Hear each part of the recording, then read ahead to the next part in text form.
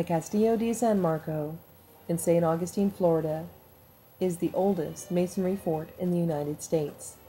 The Castillo de San Marcos was first built in 1672 by Spain during its occupancy in Florida.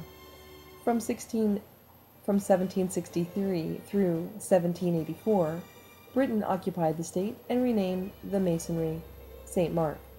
When Florida became a U.S. territory in 1821, the Castillo de San Marcos became Fort Marion, named after Francis Marion, a Revolutionary War hero.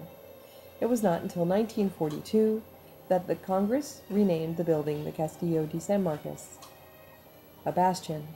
Part built out of the corner of a fort, it allowed defenders of the fort to fire upon a greater area. The Castillo has 4 bastions. Coquina, a type of rock from which the Castillo de San Marcos is made. This rock is made up of small pieces of shell that has been cemented together. A curtain. A wall that connected 2 bastions was part of the main wall of the fort, also called a scarp. The drawbridge. A bridge that could be raised and lowered. It allowed people with business to cross the moat. The glacis. A gradual slope created between the fort and the open country to prevent surprise attacks. The moat. A wide, deep ditch dug around the fort or castle to prevent attackers from entering. Moats are usually filled with water. The portcullis. A large door made of iron or wooden bars that close behind the drawbridge to prevent attackers from entering the fort. The powder magazine. A room in which the gunpowder was stored. The room was specially built to be cool and dry.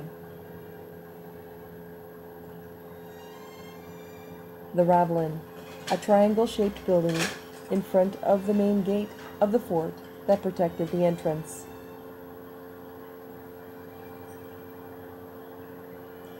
The sally port, an opening in the wall on the fort used by soldiers going out to attack. At the Castillo, it is also the only entrance to the fort.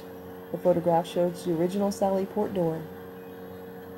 The terrapin, a broad, flat, raised area in which cannons were placed and from which defenders of the fort fired on attackers. It's also called the gun deck. The wells, places from which fresh water is drawn. Wells were needed inside the fort because attackers often surrounded the forts to prevent food or water from reaching the people inside.